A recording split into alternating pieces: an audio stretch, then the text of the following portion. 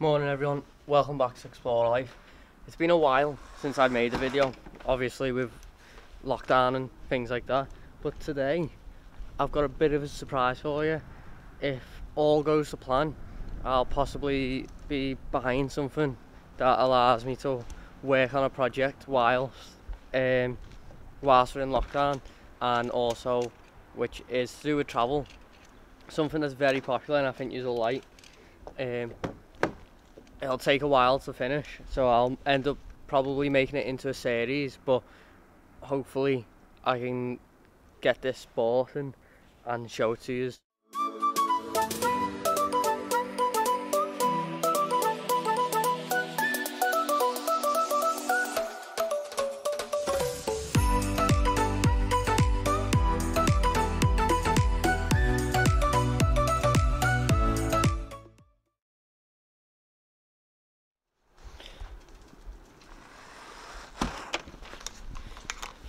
Right, so as you've seen, this is our second attempt now at getting a van. The last one we seen was it's not big enough. So today we're headed to London. Gonna be like 4.5 hour drive, and the weather is horrendous. It's lashing down. But turn lights on. Hopefully this is the van that we end up getting, because it's a Mercedes Sprinter, the long wheelbase.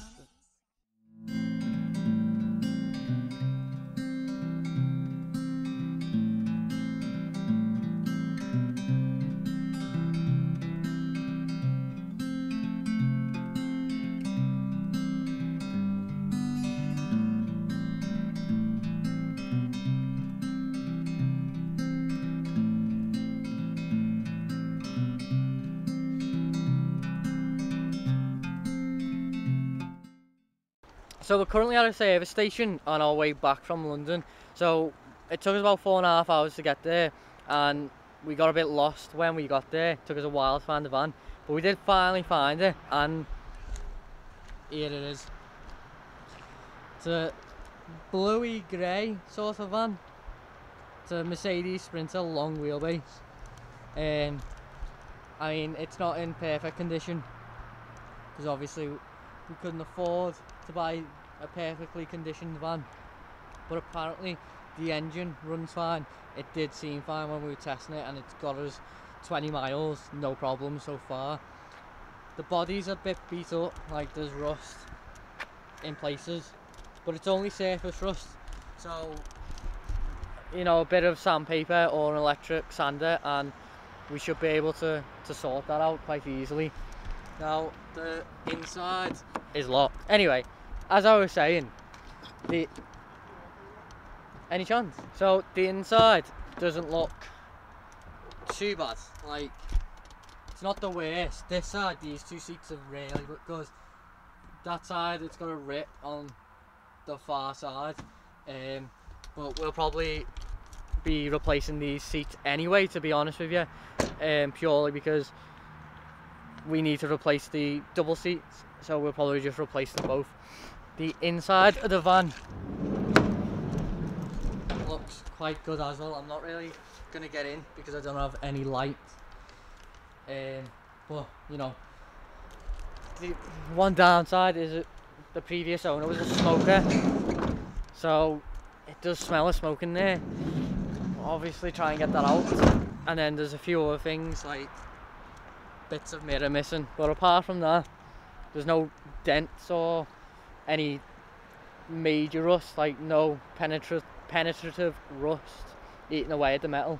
So to be fair, we paid 3,700 for it, and for that money, up to, I think we might have got a good deal.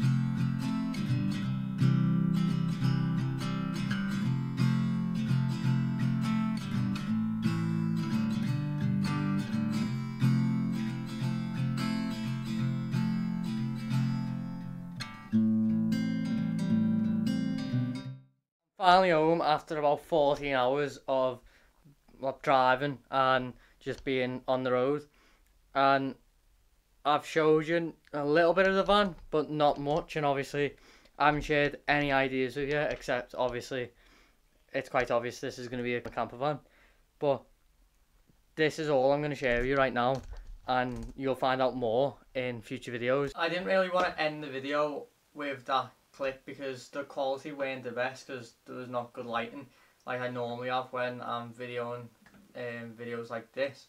So I thought I'd just sit down, it's been a few days, and just basically talk over the plan with the van. So like I've said, it's obviously a camper van. This is going to be a van build, which I am going to make a series out of.